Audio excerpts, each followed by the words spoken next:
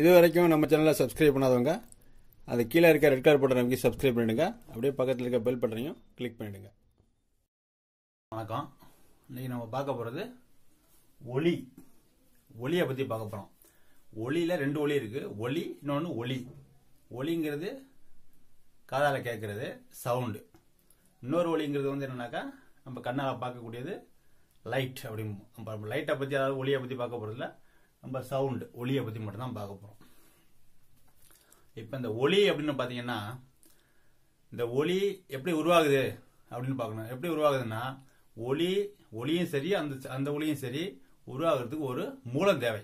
ஒளி மூலம் அப்படிம்போத ஒரு மூலத்திலேருந்து தான் ஒளி உருவாகும். தன்னிச்சையாக எதுவுமே இல்லாமல் சாதாரண இடத்துலேருந்து ஒளி உருவாகாது.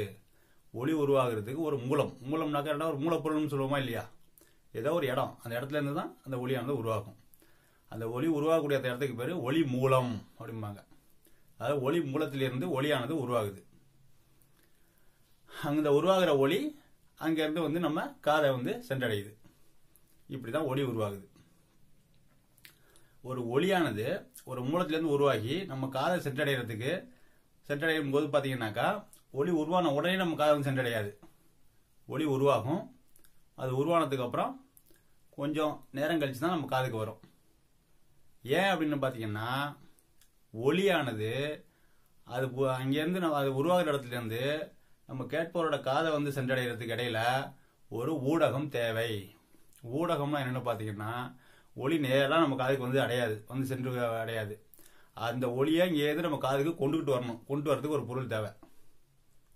அந்த பொருள்னாலதான் நம்ம காதுக்கு ஒன்றா சேர்க்க முடியும். அந்த பொருள் பாத்தீங்கன்னா நீர், காற்று, இரும்பு, இது மூணும் நம்ம காது கொண்டு வந்து சேர்க்கும். அதுக்கு பேர் தான் ஊடகம். ஒளியானது ஒரு மூலத்துல உருவாகி அங்கேருந்து ஒரு ஊடகத்தின் வழியாக நம் காதை வந்து சென்றடைகிறது. இப்படிதான் ஒளி உருவாகுது. இப்ப அதுக்கு அப்புறம் பாத்தீங்கன்னாக்கா இப்ப உங்களுக்குள்ள ஒரு 2 எடுத்துக்காட்டை பார்க்கலாம். இப்போ ஒரு இசைக்கவைன்னா இப்படி ஒரு கம்பு, 2 குச்சியை வச்சு கட்டிக்கங்க. 2 குச்சியை வச்சுக்கிட்டு அதுக்கடையில் ஒரு கம்பியை ஒன்று கட்டுங்க. 2 குச்சியை நட்டு வச்சுட்டு ஒரு கம்பியை ஒன்று கட்டிட்டீங்கன்னாக்கா கம்பியை கட்டிட்டு இதுக்கு பேர் இசை கம்பி. இதை வந்து என்ன பண்றீங்கன்னாக்கா ஒரு ரப்பர் கார்க் எடுத்துக்கிட்டு ஒரு ரப்பரால ஏதோ ஒரு ரப்பர் எடுத்துக்கிட்டு அப்படி தட்டினீங்கன்னா என்ன ஆகும்? அது அப்படியே பெண்டாய் போகுமா? அப்படியே பெண்டாய் வரும். ரிங்கின்னு ஒரு சவுண்டு கேட்கும். அப்படியே அந்த கம்பியானது அப்படியே நெளிஞ்சு எப்படி போகும்? எப்படியோ நமக்கு ஒரு படத்தை காமிக்கும். இந்த மாதிரி அப்படி நெளிஞ்சு காமிக்கும். இந்த மாதிரி நெளிஞ்சு மேலையும் கீழையும் போறதுக்கு பேர் என்ன பாத்தீங்கன்னா அதிர்வுகள். அதிர்வுகள்னா என்னன்னாக்கா மேல கீழே அப்படி மேலையும் கீழையும் போயிட்டு இருந்ததுனாக்கா அதுக்கு பேர் அதிர்வுகள். முன்னோக்கி பின்னோக்கி இதுக்கு பேர் தான் அதிர்வுகள். அதிர்வுகள் என்ன அப்படின்னாக்கா மேல் நோக்கிய ஒரு முகடு, கீழ் நோக்கிய ஒரு அகடு, ரெண்டும் அப்படி மாறி வர்றதுக்கு பேரு அதிர்வுகள். இந்த அதிர்வுகள் தான் ஒளிய வந்து ஒரு இடத்துல இருந்து இன்னொரு இடத்துக்கு கொண்டு போகுது. என்ன அதிரும்? இப்ப அதிருதா? இது அதிரும் போது நம்ம இங்க அடிக்கிறோம், அதிருது, நம்ம காதுக்கு வந்து கேக்குது. இந்த இங்க அதிரும் போது இங்க பக்கத்துல இருக்க காத்து என்ன பண்ணும்? அதுவும் அதிரும். அந்த காத்தும் அதிரும், இதுவும் அதிரும். அந்த காத்தோட அதிர்வுனாலதான் நம்ம காதுல வந்து கேட்கும். இது இன்னொன்னு பாத்தீங்கன்னா இன்னொரு எக்ஸாம்பிள் பாத்தீங்கன்னா ஒரு டம்ளர். உங்க வீட்டில் உள்ள ஒரு டம்ளர் எடுத்துக்கங்க. அந்த டம்ளர் எடுத்துக்கிட்டு அதில் ஃபுல்லாக தண்ணி அரைப்பிடுங்க. அதில் ஃபுல்லாக தண்ணி அரைப்பிட்டு இப்போ ஒரு எக்கு கரண்டி, ஒரு டீஸ்பூன் இருக்குல்ல, ஒரு எக்கு கரண்டி, அதாவது இரும்பால் செஞ்ச கரண்டி, அதை எடுத்து இந்த சைடில் அப்படி ஒரு தட்டுங்க. தட்டிங்கன்னா என்ன ஆகும்னு பார்த்தீங்கன்னா என்ன ஆகும்? ஒரு சவுண்டு நமக்கு கேட்கும். ஆனால் உள்ள இருக்க தண்ணி என்ன ஆகும்? அப்படியே வைப்ரேட் ஆகும். அப்படி வருமா? அலையா போகுமா? இதுவும் என்ன ஆகுது? இதுவும் மேலையும் கீழையும் போகும். இதுதான் அதிர்வுகள். அதாவது ஒளியானது உருவாகும் போது ஒரு அதிர்வுகளை உண்டாக்கும். அந்த அதிர்வுகள் மூலயமா தான் நம்ம காதுக்கு வந்து சேரும். அந்த அதிர்வுகள் எதுல வரும் அப்படின்னு பாத்தீங்கன்னா அந்த ஊடகத்துல தான் வரும். ஒளியானது அதிர்வுகளை உண்டாக்கி நம்ம காதுக்கு வரும். அந்த அதிர்வுகள் வந்து என்னது? அந்த ஊடகத்துல ஏற்படும். இப்படிதான் ஒளி உருவாகுது. இப்ப நம்ம பார்க்க போறது ஒளி பரவுவதற்கு ஊடகம் தேவை அப்படிங்கிற ஒரு சோதனை பார்க்குறோம். இது என்னன்னாக்கா மின்சாரமணி மணியாடி சோதனை. மின்சாரமணி மணியாடி சோதனை பார்த்தீங்கன்னா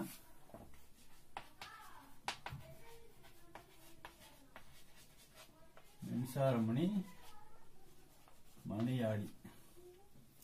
இப்போ மின்சாரமணி எப்படி வச்சுக்கிறோம் பார்த்தீங்கன்னா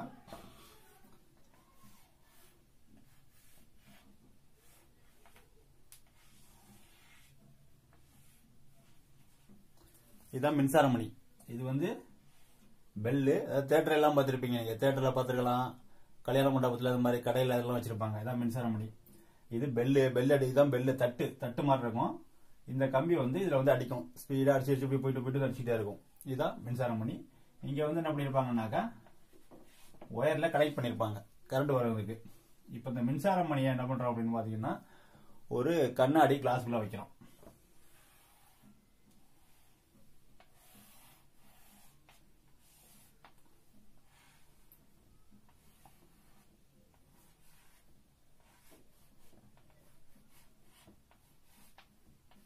இதை வந்து ஒரு கண்ணாடி கிளாஸ்க்குள்ள வச்சுட்டு இதுக்குள்ள ஒரு வெற்றிடமாக்கும், அதாவது இதுக்குள்ள ஒரு வேக்கம் பம்பு வைக்கிறோம். இது மின்சாரமணி. இதை பாருங்க, மின்சாரமணி. மின்சாரமணி இது வந்து என்னது, ஒரு ஜாடி தான். இதுக்குள்ள ஒரு ஜாடிக்குள்ள மின்சாரமணியை வச்சிட்டோம். வச்சுட்டு கீழே வந்து வேக்கம் பம்பு. Vacuum பம்புனாக்கா வெற்றிடமாக்கும் pump. வெற்றிடமாக்கும்னாக்கா உள்ள இருக்க காத்தை வந்து இழுத்து வெளியே விட்டுரும். அதான் வெற்றிடமாக்கும் பம்பு. இப்ப மேல வந்து என்ன பண்ணிருக்கோம், ஒரு ரப்பர் கார்க்கை வச்சு மூடிட்டோம். ரப்பர் வச்சு மூடியாச்சு. உள்ள இந்த பக்கமா காத்து வர்றதுக்கோ போறதுக்கோ எதுவும் முடியாது. இந்த ஒயர் மட்டும் தான் வேலை போயிருக்கு. மேல எந்த விதமான டிரான்சாக்சனுமே கிடையாது. எல்லாம் க்ளோஸ் பண்ணியாச்சு. கீழே மட்டும் காத்தை எடுத்துக்கலாம், காத்தை உள்ள விட்டுக்கலாம். அந்த மாதிரி ஒரு இது. இப்ப என்ன பண்றோம், கரண்ட் கனெக்ஷனை கொடுத்துறோம். இந்த மின்சாரமணியா இப்ப கரண்ட் சுவிட்ச் ஆன் பண்ண ஆகும், பெல் அடிக்கும். பெல் அடிச்சுக்கிட்டே இருக்குது. பெல் அடிச்சுக்கிட்டு இருக்கும்போது என்ன ஆகுது, நம்ம காதுக்கு வந்து கேட்குது. ஈஸியா நம்ம காதுக்கு வந்து என்னது கேட்டுட்டு இருக்குது. இப்ப என்ன பண்றோம், அது ஏன் கேட்குதுன்னு பாத்தீங்கன்னா உள்ள வந்து காத்து இருக்கு. இதுக்குள்ள என்ன இருக்குது, இப்ப காத்து இருந்துகிட்டு இருக்கு. அந்த காத்து மூலயமா நமக்கு காது வந்து கேட்குது. இப்ப என்ன பண்றோம் அப்படின்னா இந்த வேக்கம் பம்பு, இந்த வெற்றிடமாக்கக்கூடிய அந்த கருவியை பயன்படுத்தி உள்ள இருக்க காத்தை என்ன பண்றோம், கொஞ்சம் கொஞ்சமா வெளியே எடுக்கிறோம். அப்படியே அது போட்டோம்னா காத்தை கொஞ்சம் கொஞ்சமா உள்ள இருந்து வெளியே எடுத்து வெளியே விட்டுக்கிட்டே இருக்கும். அப்ப இந்த மின்சாரமணியோட சவுண்டை பாத்தீங்கன்னா கொஞ்சம் கொஞ்சமா குறைஞ்சிக்கிட்டே வரும். குறைஞ்சிக்கிட்டே வந்து இந்த உள்ள மொத்த காத்தையும் வெளியே எடுத்ததுக்கு அப்புறம் இது மொத்தமா நமக்கு அந்த சவுண்ட், அந்த மின்சாரமணி பில்லோட சவுண்ட் வந்து நம்ம காதுக்கு கேட்கறது நின்றுடும். ஆனா உள்ள மின்சாரமணி வேலை செஞ்சுக்கிட்டு தான் இருக்கும், அடிச்சுக்கிட்டு தான் இருக்கும். இது வந்து அடிச்சுட்டு டச் ஆகிட்டே இருக்கும். ஆனா நம்ம காதுக்கு கேட்காது. ஏன் அப்படின்னா உள்ள இருக்க காத்தை எடுத்தாச்சு. காத்து எடுத்ததுனால ஏன் கேட்கல அப்படின்னு பாத்தீங்கன்னா உள்ள இருந்து ஒளி வந்து நம்ம காது கேட்கறது ஊடகம் கிடையாது. ஒளி எப்படி வரும், ஒளி பரவ ஊடகம் தேவைன்னு பாத்துருக்கோமா. இப்ப அந்த ஊடகம் நம்ம காதுக்கு வர்றதுக்கு இல்ல. எந்த ஊடகமும் இல்லாம வெற்றிடமா இருக்கிறதுனால ஒளியானது அங்க இருந்து நம்ம காதுக்கு வராது. இப்போ இது மொத்தம் வேலை செஞ்சுக்கிட்டு தான் இருக்கும். ஆனா நமக்கு சவுண்டு கேட்காது.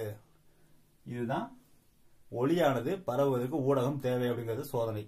இது வந்து மின்சாரமணி மணியாடி சோதனை. ஒளியானது எப்படி உருவானுச்சு அப்படின்னு பார்த்துட்டோம். அது பரவுவதற்கு ஊடகம் தேவை அப்படிங்கிற சோதனை நம்ம பார்த்துட்டோம். இப்ப அடுத்தது ஒளியானது எப்படி பரவுது, அப்படி மேலே இங்கேயும் போயிட்டு பரவுதா, அது பரவுது எப்படின்னு பார்ப்போம். அதாவது மூலத்திலிருந்து ஒளி வரும்போது ஒளி உருவாகுது. உருவாகி வரும்போது இடையில உலகத்தை கடந்து நம்ம காதுக்கு வந்து கேட்குது. இங்க ஒளி மூலம், இங்க வந்து கேட்கிற காது இருக்கு. இந்த கேப்ல வந்து என்ன இருக்கு, ஊடகம் இருக்கு. இங்க இருந்து இது வழியா அங்க போகுது. இப்ப அந்த ஒளியானது மூலகத்தை விட்டு வெளியே வரும்போது அந்த ஒளி என்ன பண்ணுது அப்படின்னு பாத்தீங்கன்னா, இந்த ஊடகம் இருக்குல்ல, இந்த ஊடகத்துல ஒரு அதிர்வு ஏற்படுத்துது அப்படின்னு நம்ம பார்த்தோம். அதுதான் நம்ம சோதனை எல்லாம் பண்ணி பார்த்தோம். அந்த அதிர்வு எப்படின்னா, ஒளி ஃபர்ஸ்ட் வரக்கூடிய அந்த ஒளி ஊடகத்துல பட்டு அந்த ஊடகத்தில் உள்ள முதல் துகள்ல படுது. படும்போது அந்த முதல் துகள் என்ன பண்ணுதுன்னா லைட்டா இடப்பெயர்ச்சி அடைஞ்சு அடுத்த துகளை ஒரு முட்டுது. அந்த காற்றோ நீரோ இல்ல இரும்பு, இது மூணு தான் நம்ம ஊடகமா பயன்படுத்துன்னு பார்த்திருக்கோம். அந்த துகள்ல ஃபர்ஸ்ட் துகள்ல வந்து படுது. காற்று எடுத்துக்குவோம். இப்ப ஒளி அங்க அடிச்ச உடனே அது வந்து ஃபர்ஸ்ட் உள்ள காற்று துகள்ல அப்படி படுது. பட்ட உடனே அந்த காற்று என்ன பண்ணுது, லைட்டா இடப்பெயர்ச்சி ஆகி பக்கத்தில் உள்ள காற்றுல போய் ஒரு மோதுது. மோதிட்டு அந்த துகள் மறுபடியும் அதே இடத்துக்கு வந்துருது. இப்ப இந்த பக்கத்துல உள்ள காத்து மறுபடியும் என்ன ஆகுதுன்னாக்கா அது லைட்டா இடப்பெயர்ச்சி அடைஞ்சு பக்கத்துல உள்ள இன்னொரு காத்துல மோதிட்டு அது மறுபடியும் அதே இடத்துக்கு வந்துருது, சமநிலைக்கு வந்துருது. அதுக்குள்ள ஒவ்வொரு துகளுமே ஒன்னு உள்ள போயிட்டு மோதிட்டு வருது. அப்படி ஜம்ப் பண்ணி மோதிட்டு திரும்பி வந்துருது, ஜம்ப் பண்ணி மோதிட்டு திரும்பி வந்துருது. அதாவது இப்படி மோதிட்டு திரும்பி வர்றதுனாலதான் என்ன ஆகுதுன்னா ஒரு அதிர்வுகள் ஏற்படுது. ஆனா அந்த துகள்கள் ஊடகத்தில் உள்ள துகள்கள் என்ன பண்ணுதுன்னா அது அங்கேதான் இருக்கு. துகள்கள்னா புரியுது இல்ல? இப்ப வந்து இரும்போட துகள், தண்ணியோட துகள், இப்ப அதே போல காத்தோட துகள்.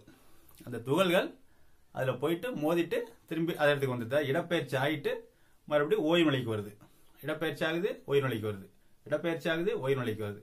அப்ப இடப்பெயர்ச்சி ஓய்வு நிலை, இடப்பெயர்ச்சி ஓய்வு நிலை, இடப்பெயர்ச்சி ஓய்வு நிலை. அப்ப என்ன ஆகுது? அப்படியே மேலே கிளையுமா போகுது. இப்படி போகுமா? ஃபர்ஸ்ட் ஓய்வு நிலையில இருக்கு, இடப்பெயர்ச்சி ஆகுது, ஓய்வு நிலைக்கு வருது, இடப்பெயர்ச்சி ஓய்வு நிலை, இடப்பெயர்ச்சி ஓய்வு நிலை, இடப்பெயர்ச்சி. இப்படி போகுதா? இந்த மாதிரி போகுதுல்ல, இதுக்கு பேர் தான் அதிர்வுகள்னு பார்த்தோம். இந்த அதிர்வுகளை தான் இதெல்லாம் அலை அப்படிங்கிறாங்க. ஒளியானது எப்படி போகுது? அலையா போகுது. ஒளி வந்து அலை வடிவத்துல போகும்.